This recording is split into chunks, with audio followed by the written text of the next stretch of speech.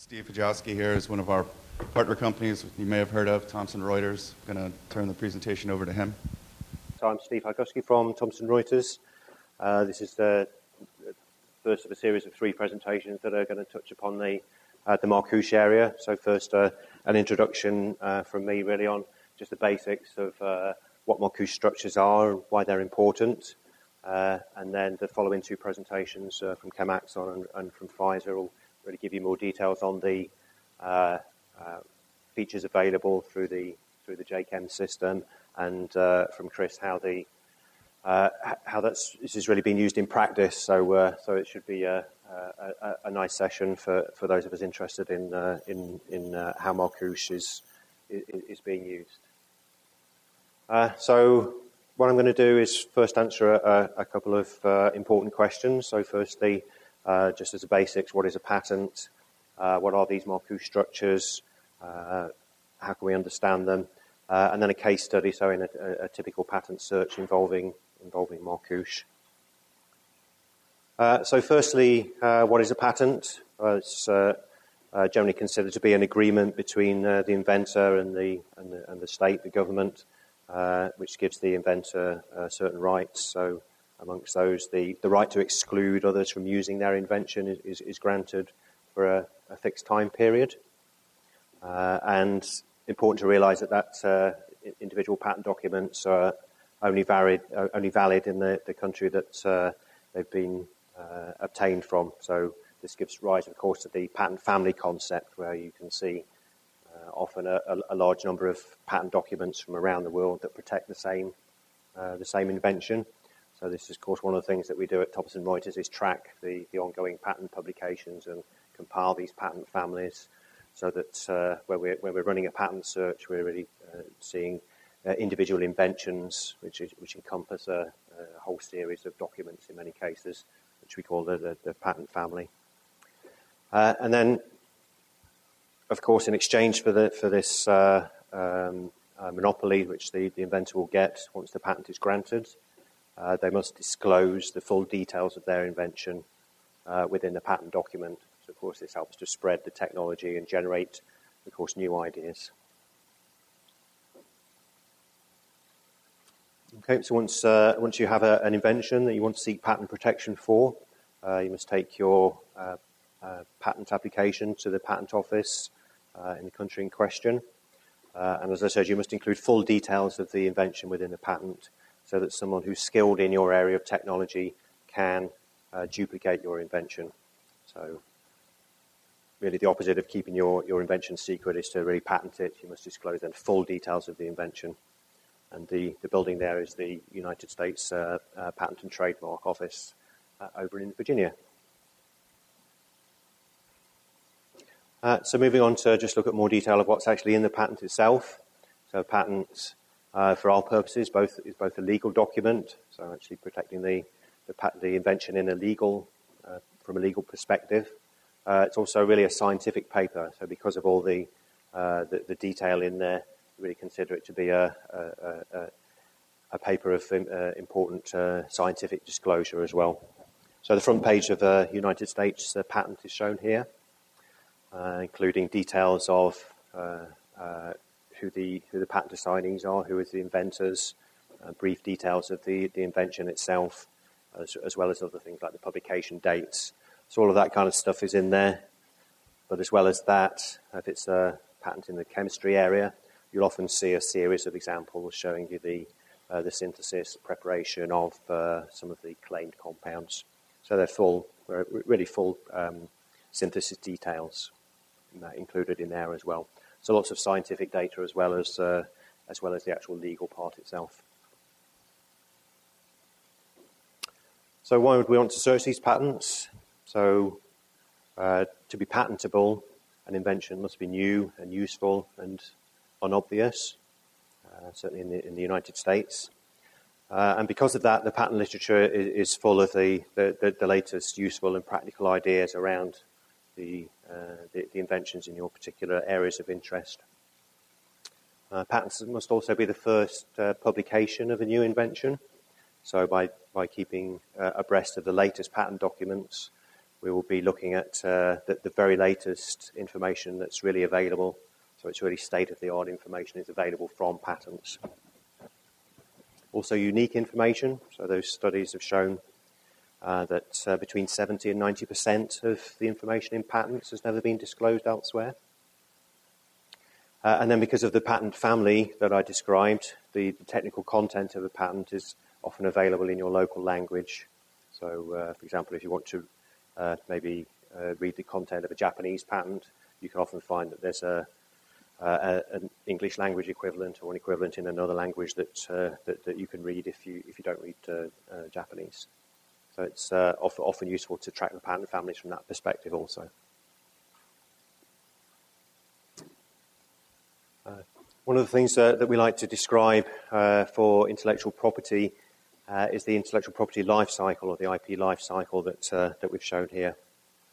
So beginning with the research and innovation phase, going through the application and prosecution, going round past the maintenance and monitoring stage. There's a lot of, obviously, licensing possibilities around the ownership of patents. Patents, of course, also have a limited time frame that they're valid in. So beyond that time frame, the technology is free for others to use. So we often hear this freedom to operate expression in conjunction with patents. So any patent that's expired or where the fees haven't been paid, that technology is free to use for everyone. So this is the IP life cycle. And the particular parts of that life cycle give rise to particular sorts of patent searching, some of which are stated here. The important ones being the kind of novelty searching, patentability, freedom to operate searching. So depending on really the objective of your search query, what are you trying to find out from patents? There's really different ways of really constructing your patent search, different time periods to look at, for example, depending on really exactly what you're trying to do and which of these life cycle stages that you're interested in. So moving on to what is Markush. We've heard a lot about Markush over the last few days. So what is the Markush structure is what we'll cover next. And this is where we've got a kind of analogy as to what a Markush structure actually is. So there's a kind of potato man to the left-hand side there with a lot of different things that you can kind of plug into. And that's kind of analogous to a Markush structure. So the Markush structure would have a core scaffold, which would be to the left-hand side there. And then the text of the patent would describe a number of different variable parts, which could be attached into that core structure. Okay. So that's the kind of thing in this analogy that would relate to the specific compounds that the Markush encompassed. So these various different ways that you can assemble the combinations onto that scaffold would give rise to kind of different looking potato men there, or different kind of specific compounds if we're considering this in the chemical area. Okay. And the way that the Markush structures are set up in patents, there can be millions, billions of these different possible combinations around a scaffold that can be encompassed within a single Markush structure.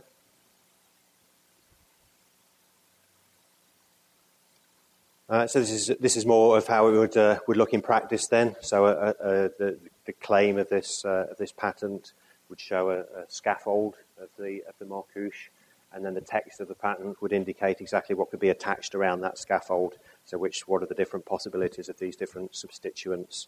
So that's what essentially gives rise to these large numbers of permutations of possible specific compounds.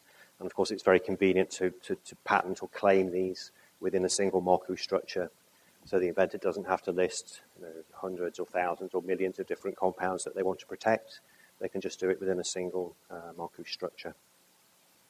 And it can be very complicated. So the actual full claim for this Markush structure is 12 full pages of chemical drawings and text to describe the invention. So they can be really quite complex. And of course, the more complex they get, the more difficult it is really to understand really the content of the Markush.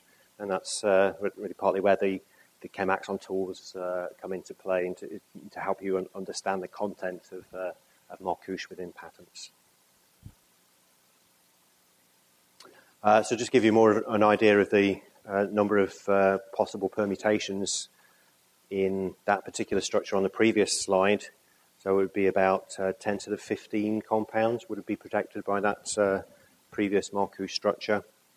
And of course, just within 12 pages, if they were all listed out as separate specific compounds, we can see here that would be a very large stack of paper, more than 2 million miles tall. So of course, it's a very efficient and convenient way to protect that large chemical space. And in fact, that particular patent was an important one, as it's protecting a particular blockbuster drug from Merck.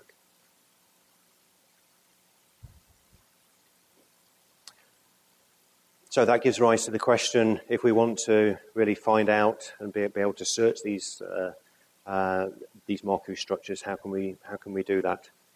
So if we have a particular structure that we're interested in, maybe thinking that could be, say, a potential new drug, how do we know whether that's present in the existing patent space? Okay, so our query structure could be a specific compound, or indeed it could be a Markush structure that we're trying to find within matches within patents. So we'll look at a case study really showing how that might work. So here's my target compound. So this is what we're trying to find within the patent space. So has it been disclosed before is what we want to know. And if so, has it been disclosed for the treatment of these diseases, diabetes, schizophrenia? So we've moved in now into the instant JChem area, so with a set of Markush structures for us to search from. So we can go in there and go into the structure drawing part of instant JChem, draw the structure that we want, and have it searched against the collection of Markush structures. So in this case, it's the collection of Markush structures that we at Thomson Reuters have curated. And we come through into a set of hit Markush structures. So the software is telling us that within these Markush structures and these patents, there's a match against my query structure. Okay, so if we choose one and go and investigate it further, and see how relevant that particular Markush structure is, we can see there that the full Markush structure is listed, so with its core scaffold towards the top. And then these lists of possible values of the variable groups. So we can then investigate that further with the enumeration tool of instant JChem. So we can see there towards the top right-hand side, we have the query structure, the hit structure, and then the enumeration tool towards the bottom of the screen will generate some of the possible specific compounds which are encompassed within that Markush. So to give us an idea of the actual chemical space covered by that Markush. So it's a very useful tool for really helping us to understand the content of a hit Markush structure. So that Markush structure has really been unlocked. The enumeration tool is showing us the possible query structures held within. But as I said before, there can be a very large number of query structures within, of possible structures within that Markush.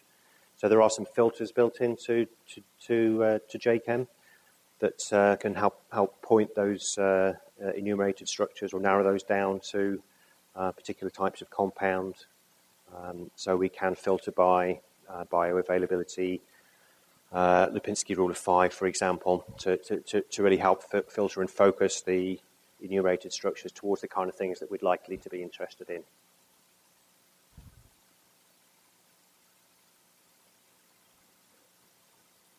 Okay, so once we've generated a series of specific compounds, it's possible then to export those.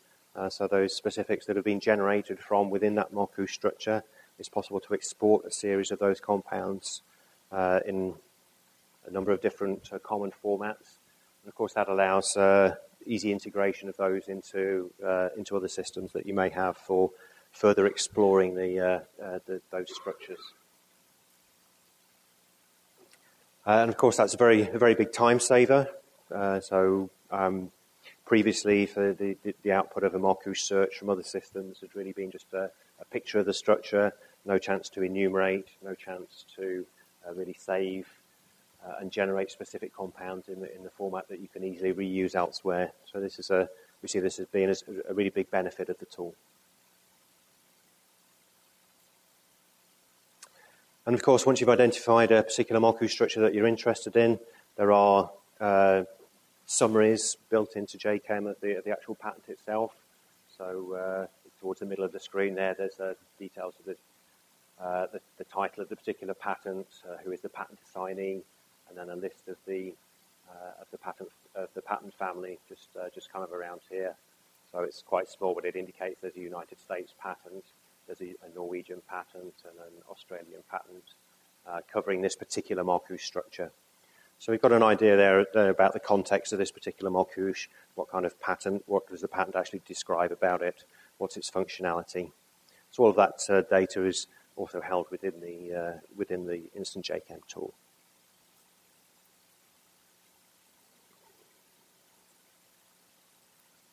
And then looking further into the original patent itself, we've gone through there and picked out exactly how we've got that hit structure was derived from this particular Markush. So all the parts in red are the parts that make up the particular combination, permutation that we were interested in at our particular, for our particular query. And then that patent also says, again, it's very small, that this particular compound was claimed there as being active for schizophrenia and diabetes, which is exactly what we were hoping to find in our search.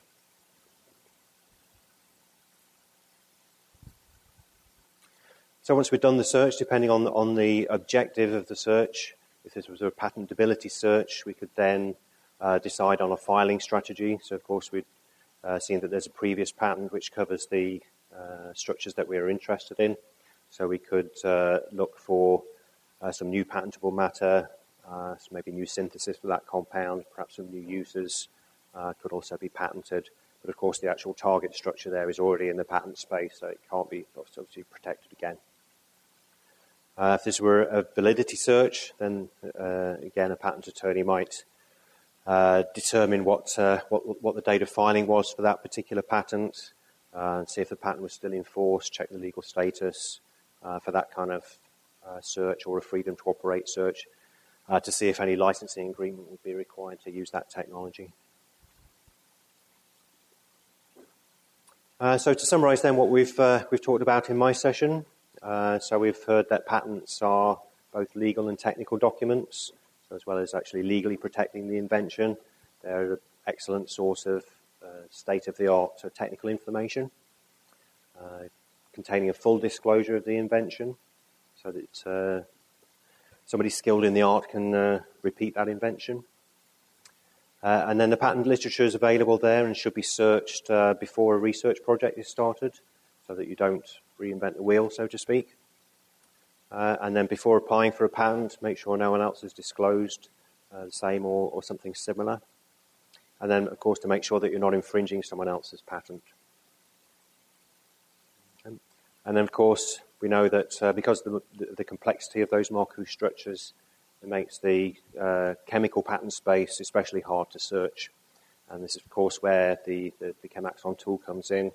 So there's an excellent way of really searching both the explicit structures and those Markush structures that just claim a generic scaffold with a lot of variable groups around. The ChemAxon tool really gives you a way into searching that data to give you the exact patterns that you would need to find against that particular technology. Okay, so I think that's all from me, apart from to ask if there's any questions. If there's no questions, then I'll say thanks for your attention. Thanks, Steve.